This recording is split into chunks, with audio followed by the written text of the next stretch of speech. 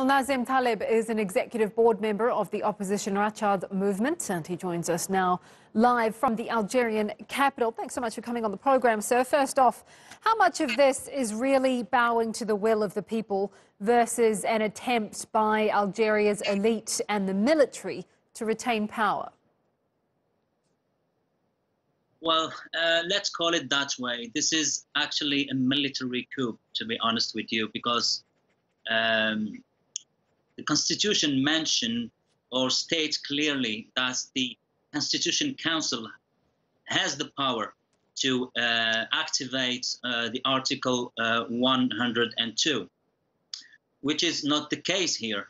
Gaid Salah, which is the chief of the army of Algeria, has decided to activate the Article 102, which is not his prerogative to do that. So let's call it that way. It's just a military coup against the people's will to change the whole system, because let's be clear here, the people on the streets are demanding for the whole system to get out. They are fed up with this system.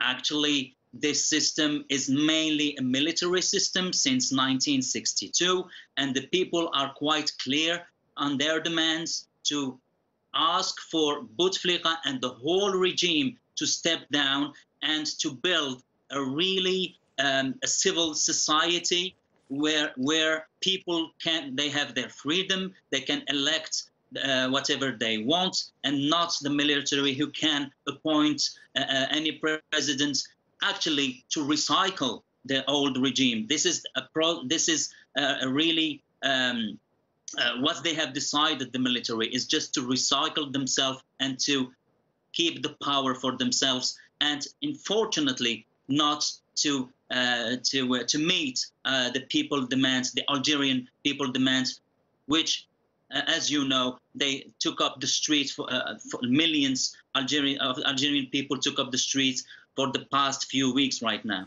How then do you think that this call by the army chief is going to go down with the people? Are the people going to accept this solution? Well, I think few people will accept that, but most of the people are fully aware how the regime is actually acting to maintain themselves on power. I think they are not naive.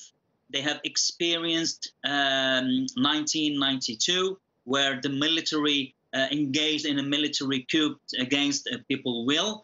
I think they have experienced what happened in the other Arab countries, especially in Egypt, and I think they are not naive to accept what the military, actually the senior, I'm not talking about military as a whole, but senior member of the military have decided for the people on their behalf and against their will.